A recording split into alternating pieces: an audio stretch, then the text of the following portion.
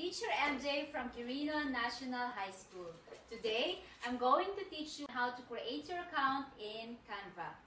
But before that, let me introduce to you what is Canva. Canva is an online design and publishing tool with a mission to empower everyone in the world to design anything and publish anywhere. So, let's go! Join me in creating your account in Canva. Ang first step natin is open your internet browser. After clicking your internet browser, type nyo sa search bar ang canva.com. Click enter. After clicking enter, makikita natin ang homepage. But since our task is to create your account in Canva, click sign up. So ayan, may pagpipilian tayo on how to sign up in Canva. First is sign up with Google, sign up with Facebook, and sign up with email. So we're going to sign up with email. After clicking sign up with email, complete the information needed in creating your account. So first is your name. For example, my name is Mary Jane.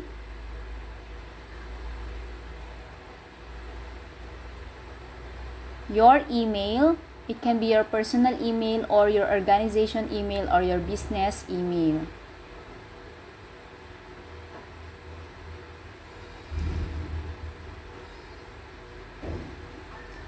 Of course, your password.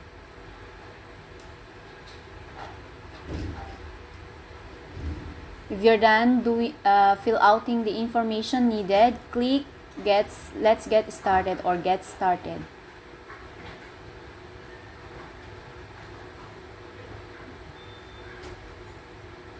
After that, kung ano yung ginamit nyong email or in-enter nyong email, may isi-send silang code doon.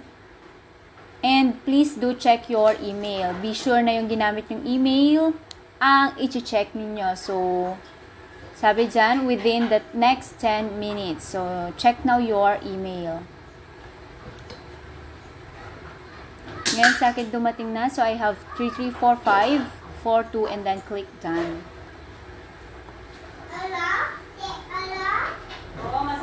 After clicking done, so may pagpipilian ulit dyan, what will you be using Canva for? For student, large company, non-profit or charity, personal, teacher, and small business. Since I am a teacher, I'm going to click teacher. Okay, so you can skip those. Skip. So that's it. You may now start your design in Canva. It can be in presentation, infographic, poster, document, videos for Instagram, or it can be also for your TikTok and etc. Madami ang design. So that's it on how to create your account in Canva. Thank you for watching.